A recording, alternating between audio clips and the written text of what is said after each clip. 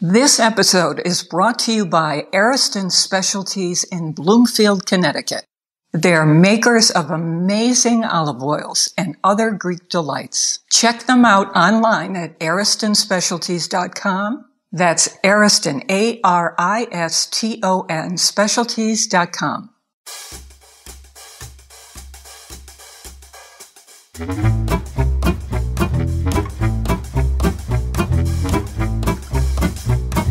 Welcome to Faith Middleton's all-new Food Schmooze Party podcast, an independent podcast with all the things we hope that you love.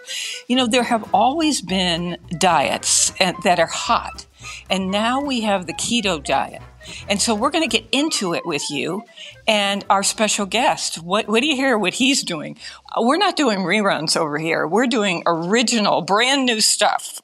The All-Stars are with me to talk about the keto diet. Chris Prosperi of Metro Beast in Simsbury, Connecticut. Joanne Church, our associate producer in New London, plus our special guest and engineer, and that is Carl Franklin. So he lives in Quaker Hill, Connecticut, and he is, our engineer, yes, but he does his own podcast, which is called Two Keto Dudes. Hey, everybody. Welcome to the show.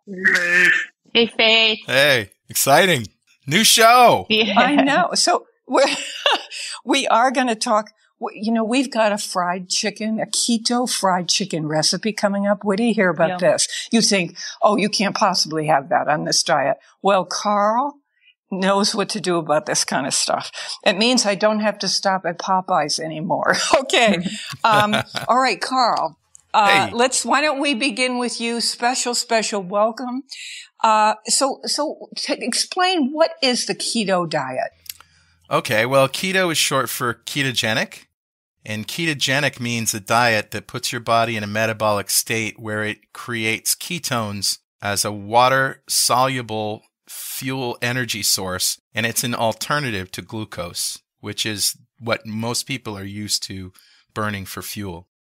If you eat carbohydrates, you eat fruit, you eat, sandwiches, bread, ice cream, whatever, most of that has glucose, which enters your bloodstream immediately. And type 2 diabetes is a disease of too much glucose, too high for a prolonged period of time.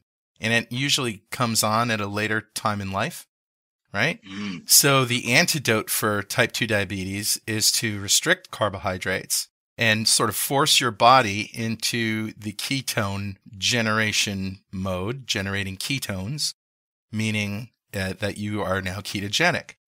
And after a couple of weeks, you become more and more efficient at burning those ketones for fuel, and your body sort of forgets how to use glucose. And there's a transition time in there where it can be kind of hard. We'll talk about the things that you can do to get over that. And after a few months, you're what you call fat adapted, meaning you are a ketone burning machine. And that is a wonderful place to be. Wow. So, Carl, as you know, to get ready for this show, I have been on the keto diet or the ketogenic diet for 2 weeks. And I hope you'll help me out because I have not lost 1 ounce. So if you can diagnose what is happening to me, that would be great. But first, tell us the kinds of things that you can have to get into the ketogenic state. Sure. Well, so the things on your good list are fats like butter, cream, lard, bacon fat, right? Bacon, tallow, which is beef fat, and meats that are higher in fat. For vegetable fats, olive oil is pretty good. Avocado oil is really good. Coconut oil is like even better. Of course, eggs and any kind of protein that doesn't have sugar or starch.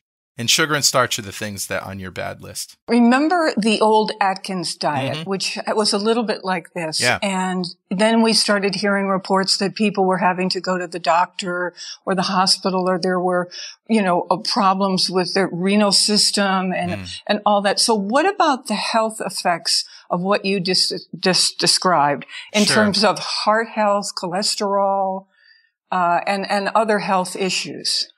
Yeah, it's a big loaded question, but what I will do is tell you that I was on the Atkins diet like in the early 90s. Atkins pretty much recommended the induction diet, I think he called it. And that was essentially 20 grams of carbs per day maximum, and pretty much all the protein and fat that you can eat. And he knew that people had an aversion to eating too much. Like if you eat too much bacon, you're not going to feel well. You're going to feel like, oh, I can't eat anymore, you know? We have no idea what you're talking about. No, We don't satiety, not a thing. All right. Well, anyway, what he didn't do, and because the science wasn't out, he didn't put a cap on how much protein per day you should eat. And a well-formulated ketogenic diet, as defined by Stephen Finney and Jeff Volek in their excellent book, The Art and Science of Low Carbohydrate Living, he basically defined a well-formulated ketogenic diet as having, yes, 20 grams maximum carbs per day, and 1 to 1.5 grams of protein for every kilogram of lean body mass that you have. So what is that? Okay, well, you can calculate your lean body mass by your height. And it's essentially, if you had no fat on your body, how much would you weigh? Right? So that's your lean body mass, everything minus fat. And there's also things that you can measure that with. There's something that you get into and float in water, and they can figure out what your LBM, your lean body mass is. But pretty much you can calculate it. There's places you can calculate it online from your height. And based on that, I can have about 80 to 100 grams of protein, of pure protein a day. So from that, you figure out, okay, well, that ribeye steak that I just ate, you know, you look up how many grams of protein are in that. All right, it's probably about 60. So one big ribeye steak is getting pretty close, a little over half of what I can have for the day. Oh. Right? So the people on the Atkins diet were just like, you know, protein is easier to, certainly easier to do for most people than fat. Let's face it, we have been told since the early 80s, even before that fat was the enemy, and we have become disgusted by fat. I remember talking to a friend of mine, and he got a prime rib. He cut all his fat off, and it was like beautiful jelly rendered. Yeah. And I'm like, dude, the best part. Can't you just eat that cut it off and eat it with your meat? And he goes, I would throw up right here if I did that. I'm like, why? He goes, it's just disgusting. And it's actually really delicious. It is delicious. At my family, we used to fight when we had steak. Yeah. Which was a rare occasion. But when we had a steak, we would all fight over the crispy fat to see who was going to get that. Of course. It still tastes, like duck fat, delicious. Right. When it's rendered properly, if it's not, and it's chewy and nasty, nobody wants to eat that. But if it's rendered nicely. So, even as you describe this, Carl, and I don't know, Joanne and Chris, how you feel about this, but I can hear in my head, folks listening, and you might be saying to yourself, listener, come on, this is not good for people, or my partner has an issue with cholesterol. Right. And so where are the specialists, the health people, the doctors, nutritionists who say this is okay, Carl Franklin? The low carb, high fat, i.e. ketogenic diet is probably the most widely studied diet in history. A company called Virta that was started by Stephen Finney, and they have published a comprehensive list of low carb research. And if you go to research.2keto, that's number 2, 2keto.com. 2keto.com is one of my domains that I use for these shortcuts to make it easy for people to find things. So if you go to research.2keto.com, it's a comprehensive list of low-carb research, lots and lots of randomized trials. Here's the first one on top. It says, a novel intervention including individualized nutritional recommendations reduces hemoglobin A1C level, that's blood sugar, medication use, and weight in type 2 diabetes. And the summary is, this study demonstrates an individualized program delivered and supported remotely that incorporates nutritional ketosis can be highly effective in improving glycemic control and weight loss in adults with type 2 diabetes while significantly decreasing medication use. And there's another one of a 12-month randomized trial of a moderate carbohydrate versus very low carbohydrate in overweight adults with type 2 diabetes or prediabetes. The summary of that, these results suggest that adults with prediabetes or non-insulin dependent type 2 diabetes may be able to improve glycemic control with less medication by following an ad libitum, means eat what you want, very low carbohydrate ketogenic diet compared to a moderate carbohydrate, calorie restricted, low fat diet. And that's just the tip of the iceberg. Okay, yes. So, Carl, what could I be doing wrong? I've been on it for 2 weeks. Okay. And I did get the test strips. Mm-hmm. And so I can tell that I am in moderate ketosis. Great. And so I'm puzzled about why the weight isn't coming off. Yeah. Do you think it is because I am having still too much of something? Is it the wine that I drink? I don't know. Let's find out what's a typical day for you when you wake up and you go to bed. Well, let's see. I start with a dozen donuts. No, come on. I know. Start with a light white. I have 1 or 2 strips of bacon, one of my favorite foods. Turkey bacon or real bacon? Real bacon. All and right. Then I have 2 fried eggs or boiled eggs. Mm-hmm. And some either water or tea, and with no sugar, and there you go. Butter? Put butter on those eggs? Yes, I cook the eggs in olive oil. Okay. So, and then if there's any little bit of olive oil in the pan, I pour them on the top of the eggs. Nice. So I get some fat. Oh, thank you. I'm feeling good about this. Then at lunchtime, I go out with, and by the way, our mascot for the show, Bon Bon, my dog, is sleeping right next to me. And, he looked up at me and said, he could indicate that this is one of the best diets he's ever heard of in his He likes the bacon, yeah. So then at lunchtime, I often take him to an outdoor cafe. Mm-hmm. If it's winter, I'm in a heated jacket and I bring him in a blanket. And if it's nice weather out, I'm in these outdoor cafes and I have generally, because he loves it, a cheeseburger and some greens, a little bit of a salad, mm-hmm. and a glass or 2 of wine. Mm-hmm. And the same kind of thing at dinner. I may have poached chicken with some olive oil on it, and but I may have a glass of wine again with dinner. And so, What are you thinking, Carl? Okay, well, first of all, it doesn't sound like your fat to protein ratio is in check. I think you might want to cut back on the protein a little bit and increase the fat a little bit. And I know that's hard to do with just a cheeseburger. A good fatty steak is a good idea, or just good meats like, lamb chops with a fat cap, pork chop with a fat cap. You can always make up for it by adding butter, That doesn't sound bad. Or if you're like me and you're sick in the head, you make your own like Chipotle mayonnaise with avocado oil, and you bring a little squeeze bottle with you, and you just all over everything. Oh, that sounds delicious. I'll go to a pizza place and I'll order a special pizza without onions, because onions are the carbiest of the vegetables that you'll get in your standard fare. And I just have them make it on a crust, but I don't eat the crust. Just peel the top off and eat that. And that's a good solution. Wait.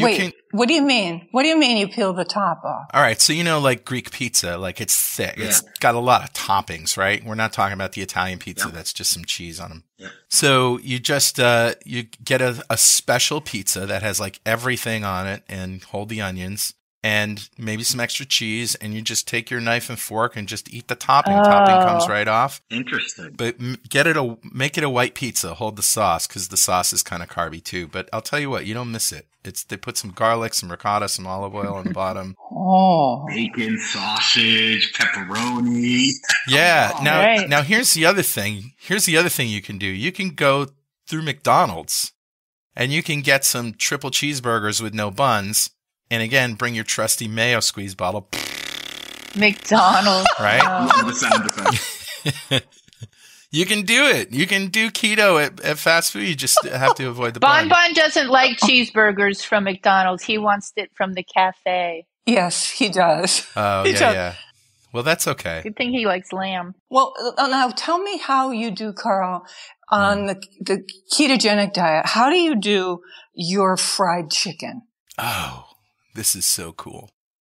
So if you go to chicken.2keto.com, this is published by a company called Keto Chow, and they make, and you have some Keto Chow, right, Faye? Yes, because Carl brought this to me. And care package. A really beautiful care package of these drinks. And, you don't have to do this, but, No. I've been eating their cinnamon crisps. Oh, that's a different company. Oh, okay. Yeah, that's Fox Hill Kitchens. But there's a lot of products out there, apparently. So go ahead. Yeah. So these guys make a shake meal replacement that's keto. It's very, very popular, but they also make soup bases, and they make one for chicken soup.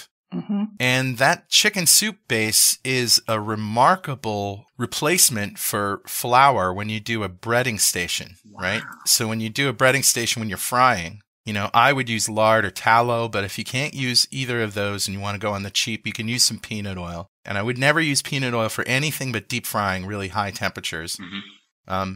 It can really stand up to those temperatures. Don't use canola oil. Don't use corn oil. Don't use vegetable oils. Those things will kill you.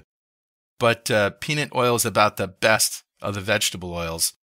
But again, I'd rather use lard or tallow. So anyway, basically you create a breading station. So you create an egg wash bowl and you put some of that Keto Chow chicken soup mix out on a plate. Wow, great idea. Yep. And then for your breading, you take crushed pork rinds, which you can just take pork rinds in a food processor and whiz them up till they're coarse crumbs, and add about 3-to-1 pork rinds to Pecorino Romano cheese. Wow. Oh. All right. And season that however you want. And that is your breading. So then you do the standard thing. Like you take the chicken, and I take the chicken and I brine it in salt water overnight. Right. And I take thin chicken breasts, really thin, pound them out if they're not thin. Right. Mm-hmm. And then wash them off, put them in the egg wash, dip them in that Keto Chow mix, back in the egg wash, into the breading, into the fryer. And wow. It's just the crispiest, crunchiest, deliciousiest fried chicken. Oh my God. And it's heart healthy and everything about it is great. Wait a minute. I have to say this. All right. This is the brand new independent podcast, Food Schmooze Party. I'm Faith Middleton. I'm with the gang, Joanne Church and Chris Prospero of Metro Beast in Simsbury, Connecticut. But our very special guest, and is also an engineer on the show, is Carl Franklin, and he does a podcast of his own called Two Keto Dudes. Yes. And so when I was trying this and reading all about this, it's not like I'm sitting here and we're all endorsing something. It's not like that, because I've learned over a million years that you have to be careful with that kind of thing. So I don't want to go out that far out on a limb, but I have to say it is enjoyable to be on the keto diet. I think I have to lighten up I think it sounds like wine. It's a lot of wine. Yeah. I listen, when I drink wine like that, and believe me, I have, a lot, especially from the pandemic to now. Yeah. I didn't lose a pound. Yeah. Yeah. But okay. If I limit it to like 2 glasses in the afternoon after lunch, and then that's it, and I'm done eating and drinking everything at 5. Mm-hmm. Weight comes off. Yeah. Okay. Or I do with soda water, and that's working for me Yeah. great. So in other words, instead of a full glass of wine, I fill the glass halfway with wine, and I top it with soda water, and it's just as enjoyable, especially in the summertime. Right. And refreshing. Well, no, it is. No, it is. So what Chris is making is a spritzer. Mm-hmm. Yeah. Okay. So that's good. That's good, but it's not, I mean, here I am in a profession where I'm supposed to be tasting wines and recommending them to you because they taste so good. So I guess I would have to, cause Swish and spit. Yeah. No, that got me in trouble at a wine tasting once. Oh, there's a story. I know. I thought that the spitting technique was going to be really great. And the owner or the organizer of the entire festival, which featured about 150 wine producers, he said to me, Faith, even if you spit everything, he said, I'm going to have my eye on you because the wine goes down where your tongue is and it gets absorbed into your body and you can be drunk at the end of a wine tasting where you have spit everything. Wow. And so that's a great lesson for those of us who want to be careful not to have, more than a glass if we're driving, because that's how it happens. It goes down through under your tongue into your body. So, well, I'm a little sad about that part about the wine, but that's okay because I like the sound of the other part because I enjoy, healthy fats and I enjoy protein and I like the idea of, ground up, pork rinds. That all just sounds delicious. And pecorino cheese. That sounds really delicious, Carl. It is. Okay. So what are you all thinking? Joanne and Chris, what are you thinking as you listen to this? Are you nervous? You think Well, I thought Carl made it sound more interesting than I've ever heard before. So thanks, Carl. I would be open to trying it. I've always been in the mindset that fat is not good. And when you're documenting what you eat, you have to be careful where those grams of fat go. So I think I too would enjoy the diet. And for 2 weeks, I think it would be fun. I'm going to try it. There's another book that I can recommend you guys. It's called The Big Fat Surprise. Oh, I love the title. By Nina Teicholz. So she basically went and looked up all the research on saturated fat, especially those studies that vilify saturated fat. And it turns out everybody got it completely wrong. And not only did they get it wrong, but in certain cases they tried to cover up their findings and falsely report things. And it's like a story of intrigue, right? It's fascinating. And Carl, you're going to post this information? I will, yeah. And Nina Teicholz, by the way, is speaking in New London at Ketofest on the 16th of July. Very cool. So you could actually go talk to her and see her presentation. Okay. The Big Fat Surprise. Yeah. Okay. So I went online and started looking at recipes, everybody. And one of the ones that I found was an eggplant parmesan keto recipe with no breadcrumbs. So Carl, if you just hearing me describe that, do you have a thought about how you would do a recipe like that? I would do the same, give it the same treatment. I mean, you use the same sort of breading technique. Then you can do it with everything. You do it with shrimp. You can do it with eggplant. If you're going to use tomato sauce, this is something that's important. The one that I've found that has the lowest amount of carbs is Rayo's marinara. Oh, nice. That's what I use. Okay. It also happens to be completely delicious. Yes. Yes, it is. 3 grams per half cup. Does it matter what we would use for our pork rinds? Because those can be a little cheesy, if you know what I mean. I like Utz or Utz or however you. Yep. Utz. Yeah, and you can get them at any grocery store. Buy a couple of bags. One bag will probably bread, 4 or 5 chicken breasts or more. Okay. Well, I just, I don't know about you, but if it makes you a little speechless, as you're listening, it makes me speechless as I listen to Carl. And, during the whole COVID period, I have done a lot of sitting around, except for taking Bon Bon the dog on his walks. And so I put on a little weight and I'm interested in getting it off. And, I'm willing to see what happens with this. Yeah, I'm interested in the fuel aspect of this because all through my career we were taught the fuel is the carb, right? And if you don't have carbs, then you feel it because you don't have the energy to do anything. And I'm more interested in really finding out more about what is it, ketosis. Ketosis, yeah, nutritional ketosis. Yeah. So what happens when you restrict carbs to that level? Yeah. In the first week or two, you are going to be sapped of energy because your body doesn't quite know how to make ketones yet, and there really isn't enough glucose.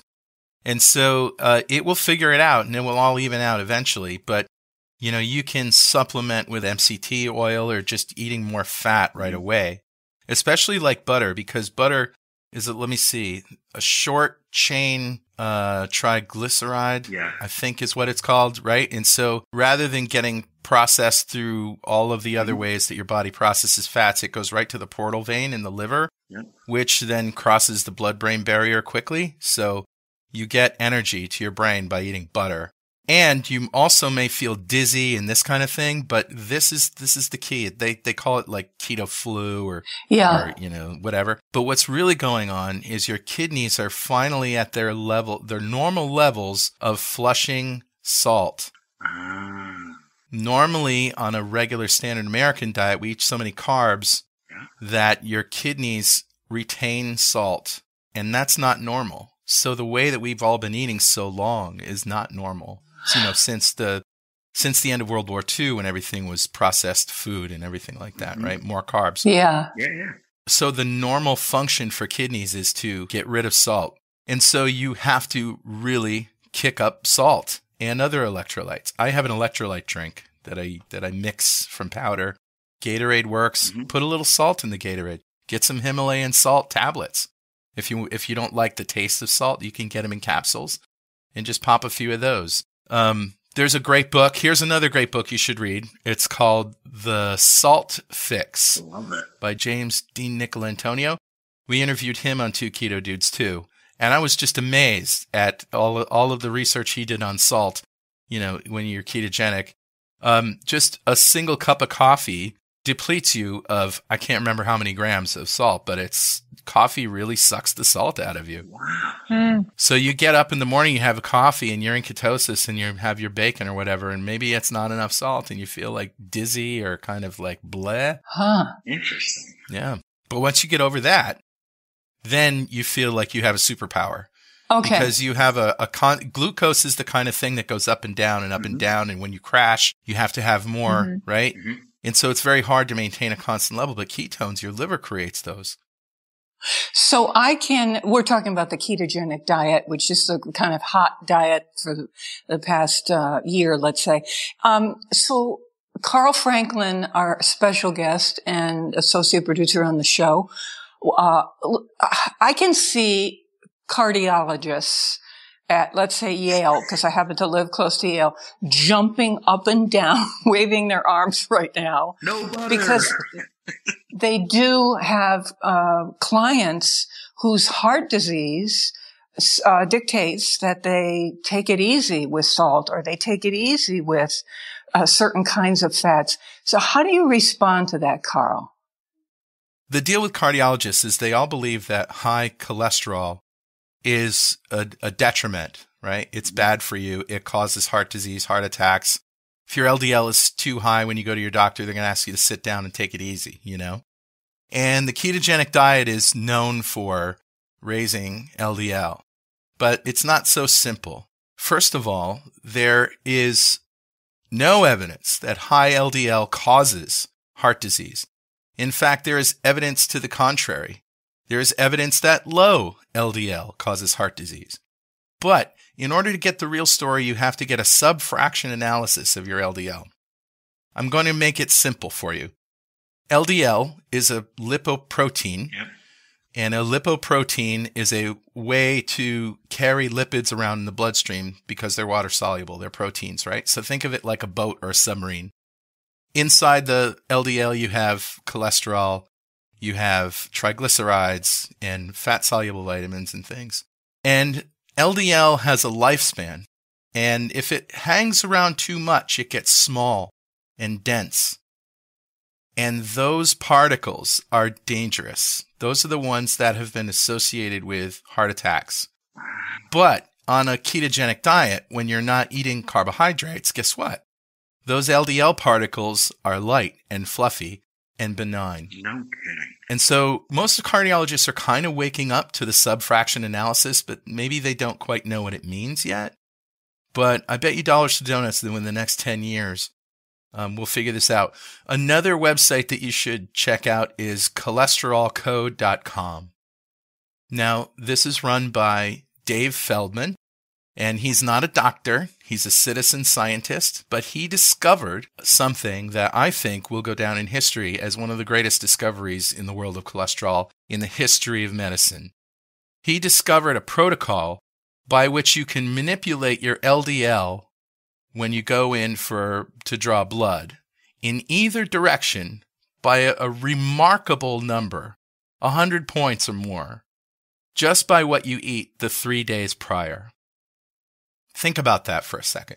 Gotcha. Yeah. And guess what? It's completely unintuitive. If the 3 days before your blood test, you eat a lot of fat. Now, you have to eat no carbs, no matter what, right? But if you eat a lot of fat, I think he said something like 600 grams a day. Like, you have to struggle to eat that much fat for 3 days. And then you fast for 14 hours, go get your blood test. Your LDL is going to be low. If you do it the opposite way, in 3 days, you eat practically nothing. Like you calorie restrict and you don't eat a lot of fat, but you're still not eating carbs. Your LDL is going to shoot up. Wow. So how, everybody wants to be on a diet, it seems like a smart idea to be on a diet that doesn't feel restrictive and that you can be on long term. So, Carl Franklin, how do you, Carl does this podcast, Two Keto Dudes, and it's really interesting. I was watching it. How do you, can we live on this way? What happened to Atkins? It went away because people couldn't. It didn't go away. It just got refined. And the ketogenic diet is the modern Atkins diet, if you think about it that way. I mean, it's pretty much just refined. And as I said, he didn't put a cap on protein, but the well-formulated ketogenic diet is 20 grams or less, 1 to 1.5 grams of protein for every kilogram of lean body mass, and eating fat to satiety, meaning that when you're eating fat and the right amount of protein, if you're full, stop. So first of all, let me give you some results. I went in as a diabetic in 2016. I was 366 pounds. My A1C was 7.8, something like that, 7.7. I can't remember now, but I was diabetic. And in just a year, I had lost 80 pounds. Wow. And became non-diabetic. Wow. No. And I lived that way for a couple of years, 3 or 4 years. The pandemic happened. It actually started before the pandemic, but the pandemic really, really screwed me over, like most people. We still don't know what COVID does to our metabolism and to our gut bacteria and all the other things that affect what we do. But I know so many people in the ketogenic world who just completely lost it during the pandemic. Yeah. And I was one of them. So I gained back like 40 pounds and finally got, my stuff worked out. I'm back on the straight and narrow, 12 pounds down now. And, my markers are improving. I just said it's time to restart, got to do it seriously. So I know people that we've interviewed on Two Keto Dudes who've, like Richard Morris, he's been in ketosis for almost 10 years. We interviewed somebody who has been on the ketogenic diet for 14 years, 20 years. And it's just, if you follow it and it works for you, you keep going. The body this isn't a trick diet. It's more like the carbohydrate diet that we're used to is the fad diet. And this is sort of getting back to what we ate before the Industrial Revolution. So, Carl, what if I've been on this for 2 weeks trying it out to see what it's like.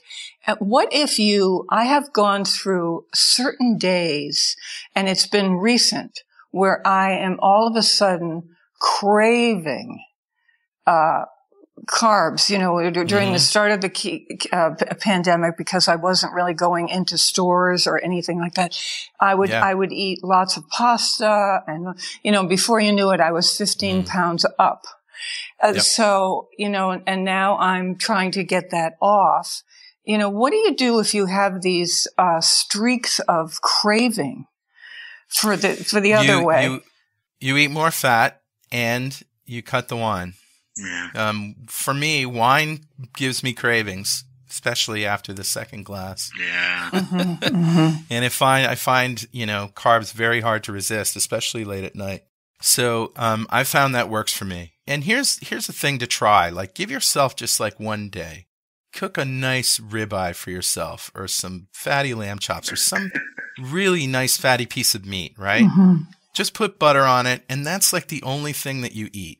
You could go to Longhorn Steakhouse and get a cowboy ribeye, say, I don't want anything else, just give me some water, some ribeye, some butter, right? Take your time, eat that thing, get full, and that's all you're going to eat for the rest of the day. And for the rest of the day? Yeah, for the rest of the day. Busy yourself. Don't have any wine. Just busy yourself. Drink some Gatorade or something like that to keep your mouth happy. And I guarantee you'll wake up the next day. You'll be like, food? What? Yeah. What's that? Yeah. What is this food thing you speak of? There are days when I, being on this keto thing, where I think, well, on my clock it says it's dinner time, but oh my God, I don't feel hungry. I just don't feel hungry. But then what happens? You have a couple glasses of wine, 3 glasses of wine, and you're like, give me some wheat thins. I need donuts. I need Popeye's chicken. Look, there's a box of Paul Newman popcorn. Yeah. Yeah, right? Yeah. Oh, boy. So anyway, the sooner you get through that first stage, the easier it's going to be. And the longer you prolong it, the more chances you have to go backwards. So I just recommend barreling through the first week.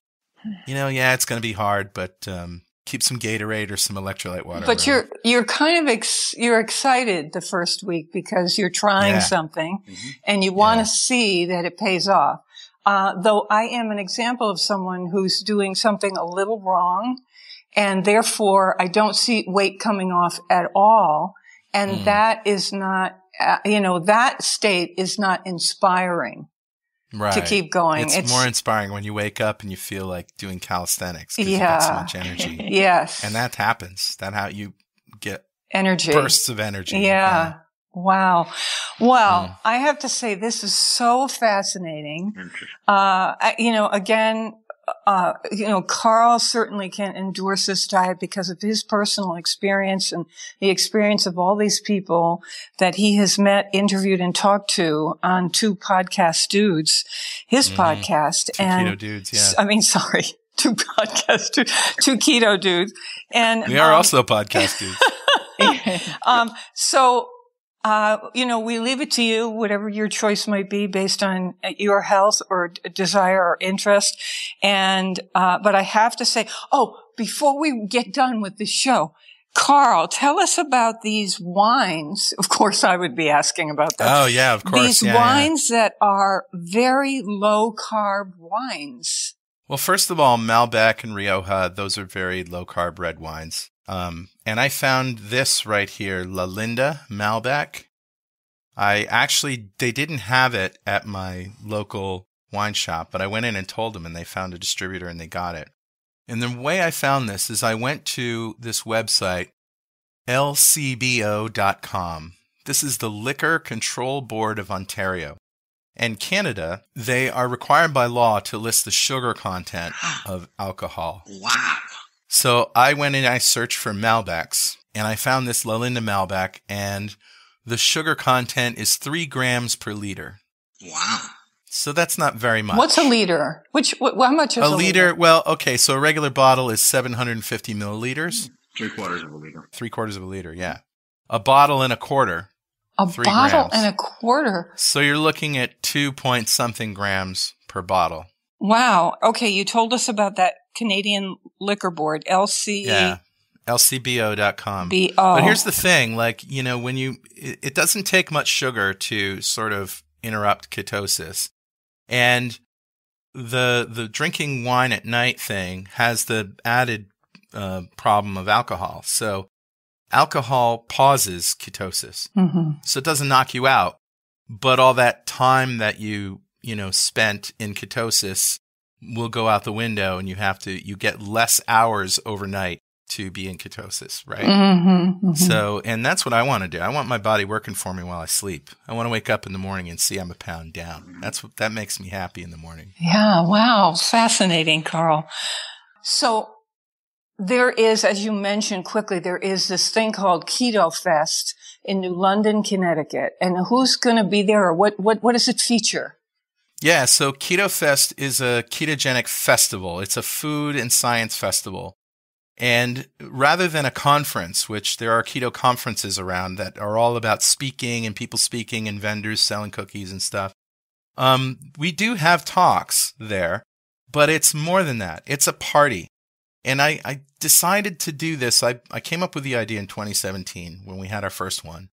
And I'm a software developer also. So I go to these conferences and I speak, right? But when I go to the conferences, the talks are secondary to the social aspects of hanging out with friends, talking about things in the hallway, at dinner, in the speaker's lounge. Like, those conversations to me are golden. They're more like the podcasts, you're just having a conversation with people. So to be able to walk up to someone like Nina Teicholz and say, hey, I read your book, or I'm still concerned about saturated fat. Give me one sentence that I can tell my doctor so that he's not on my case about taking a statin or all that, right? And so just those conversations to me are invaluable. So Ketofest is a party. It started out as a weekend thing, but this year is the first year we've done it since 2019, and it's only one day. So it's Saturday, July 16th.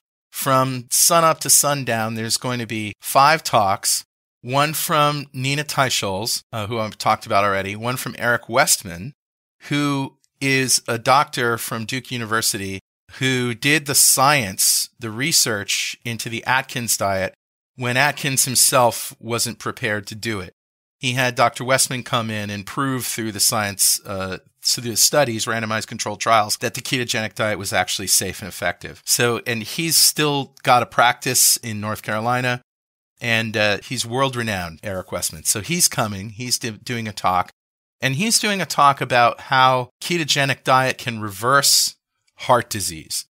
Reverse, not prevent, not harm, reverse. And so he's got a case study that he's going to show about how the ketogenic diet reversed heart disease. Amber O'Hearn is going to talk. I don't know if you know who she is, but she talks about the carnivore diet a lot. Dave Feldman is kicking off the day with his newly published paper about the Feldman protocol and cholesterol and all of that stuff, and why it's not something that we understand quite yet. And Siobhan Huggins is doing a talk on lipedema, not lipidemia, but lipedema. And lipedema is a frequently painful disorder affecting the fat in lymphatics and almost exclusively impacts women. It's frequently underdiagnosed or misdiagnosed as simple obesity. So Siobhan's done the research into that and how it comes on and how to manage it with, guess what? A ketogenic diet. And in between, we're going to have cooking demos. So Richard Morris from Australia is going to be here. He's my other two keto dude, right? He's cooking pork belly and coleslaw. Oh. Crispy pork belly. Oh, no. And so everybody will get a taste. Oh. And I'm doing my fried chicken, which I already mentioned. Uh-huh. And then you mentioned those crisps. Yes. The cinnamon crisps that I brought you. Yeah. Those are from a place in Vermont called Fox Hill Kitchens. I'll put the link in there as well. Okay. And you're gluten-free. So I brought you these gluten-free, ketogenic, no grain crisps that are crispy. They're covered in cinnamon, sugary stuff. Yeah. Allulose is the sweetener. But she makes bagels and buns and bread and has bread mix as well. Yeah. I make my own baguettes and make grinders from them. So she's going to be cooking using her mix. She's created mushu pancakes. Wow. No. Right? Very thin, very stretchy mushu pancakes. Oh. They're delicious. She also makes her own hoisin sauce. That's keto. Oh, we have to put duck in there. Well, she's going to make a chicken mushu. Yeah. Ooh. And then, wait, there's more. And then at 5 o'clock, you know Robert Ramsey from RD86. Yeah. You've been there several times. Yeah. So, you know, he's got this big smoker. He loves to smoke briskets. Yes. And so he's going to smoke up a storm. Wow. And we're going to have smoked brisket and ribs at 5 o'clock, plus coleslaw and a couple other sides and my homemade ice cream, which I'm making from allulose. And I brought you some of that too, didn't I? So can I just mention that Carl brought me this allulose, allulose, which is a keto-friendly sweetener. And so I expected it to taste like the other sweeteners that are on the market, which has a little chemical aftertaste. And I have never tasted a more real sugar substitute in ever. You know, and I said, what? You know, so Carl gave me a little bit of that, and I'm going to try and figure out what to do with it. But that was great. So, I know. What can you sprinkle it on? So where is this going to be in New London? So it's at RD86 base, 86 Golden Street. The whole day, right? The whole day. Okay. Yep. And you can get your tickets and see all of the details at ketofest.com, KETOFEST.com. Awesome. We still have tickets left, but they are going fast, especially the All Access Pass. Okay. Wow. Well, so if you're interested in finding out or challenging someone about this, please. Are you going to be there, Faith? I really, really, really hope so. Okay. I really hope so. Say the date again. July 16th. Yep. I'm going to Saturday. I'm going to try my best to be there. That would be so cool. Because I want to learn more about this. Okay. Yeah.